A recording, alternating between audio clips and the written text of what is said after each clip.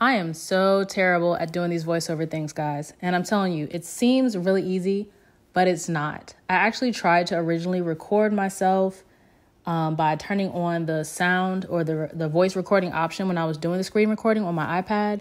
But after listening to it, I didn't like it. So here's me redoing it. Previously, I've already done the mesh shorts mock-up video or how to design mesh shorts. But I did that in Photoshop.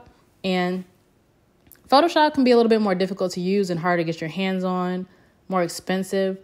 It's a lot simpler if you have an iPad and the PROCREATE app. So I'm going to go ahead and do it in PROCREATE. If you need access to the actual mockup, there is a link in the description for the video. You can go ahead and go to the website and get that mockup. And it comes with multiple files. It does come with a file for Photoshop, so you can work in that if you want to. But it also comes with a very high quality PNG file that you can drop directly into PROCREATE and work from there. So what I'm just doing is I'm going to click on import. I'm just going to search for it because I, of course, already have it downloaded. You see I have all these folders. I don't know which one it is. Let's just click on one. All right, so it comes with the front and back or multiples of the backs. Very realistic. You see it's kind of wrinkled. So I'm just going to click on the front one and import it.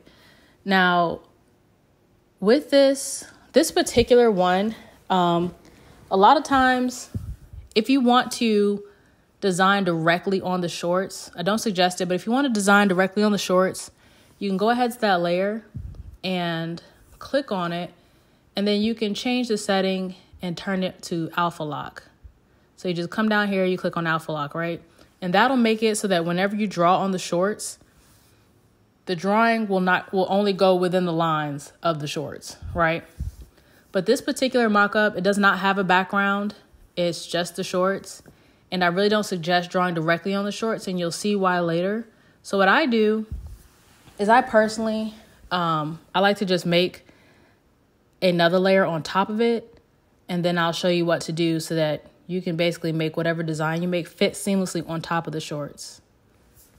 But just as a demonstration, when you go ahead and put that alpha lock on for the shorts, you can just go ahead and draw directly on them. And then as you see, it stays within the lines. But as you can see, that also looks really crazy.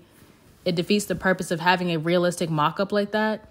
You can't show that to your customers because it's going to be like, what is this, right? So you make a second layer. The way that I like to do it is I just like to go ahead and throw a design on there. I usually just use a bunch of colors and use the settings within PROCREATE to go ahead and come up with the design. So I'm just throwing a bunch of random stuff on here. It usually tends to come out pretty cute to me, but obviously this is mostly for demonstration. So just throwing some pink and green there because I like pink and green. Blue is always fun. Add a little green to tie it off. Right? Cool. Now I'm just going to go over here and click on Gaussian blur, or however you say that, whatever. And just kind of play with that a little bit until I get it to a point that I want. And then I'm going to go down here and choose liquify. It's a bunch of different options here. I already have it set to push, so I'm going to go ahead and use that one. But I like to use the twirl right and twirl left as well. But you can play around with it and see what you like best. So I'm just moving this around here. And I just do that for a bit until I kind of like get the colors where I want them to be. There we go. Yeah, that'll work. Like I said, it's for a demo, but I think it still looks kind of fire. So you're going to go here to this layer, click on it, and then you're going to choose clipping mask, right? And that's going to make it so the design is only the parts where the shorts are is where the design is. But it looks like it did earlier when we just drew directly on the shorts. So what you have to do is you have to change the setting on the actual layer. So that little N that you see on the layer, you need to go ahead and click that and scroll all the way over to multiply.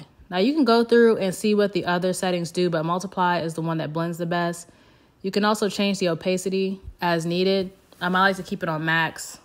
And as you can see, it looks very, very realistic. You can zoom all the way in and you can still see that it looks like a pair of shorts. You see the details, right? It's still the shorts. The design is directly on the shorts.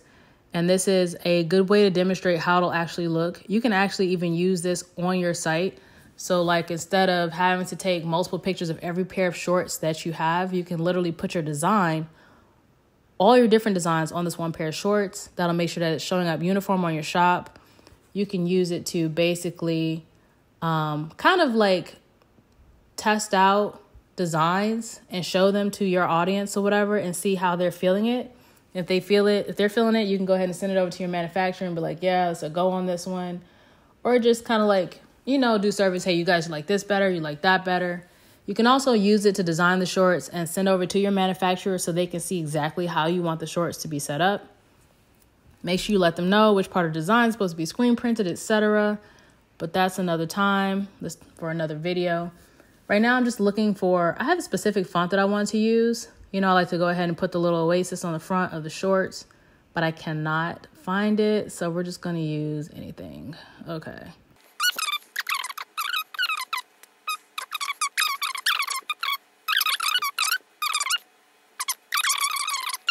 White color into the text.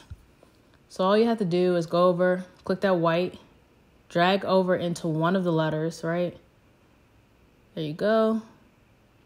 And then just click continue filling at the top, right? And then it'll let you just click on each one in turn and it'll just fill it in. Just makes your life a whole lot easier. And I think it works better than the other color fill option. I don't know. It's probably the same thing, but whatever. And you can do the same thing for this layer as well. Now, as you see, multiply gets rid of the white color. So you just kind of have to go through and choose the setting that works best. Soft light is going to end up being the best one, but I always go through all of them again just for the heck of it. It looks like it's actually a part of the shorts, right? So here we are. We're just going to duplicate that. And then just to make it a little, it's still kind of light to me personally. I'm going to do it one more time. Just add one more layer. And maybe I can merge these layers together. See, that looks better. Maybe I can merge them together. Merge down. No. So merging it down just turns it back into the original layer. So let's undo that. But there you go. That's basically the end result. That's it. If you guys found this information useful, please go ahead and like the video. Feel free to subscribe to the channel. If you want the mock-up, the link will be posted below, and I'm going to go ahead and add a discount code. It'll be good for 24 hours only. And thank you. Have a good one.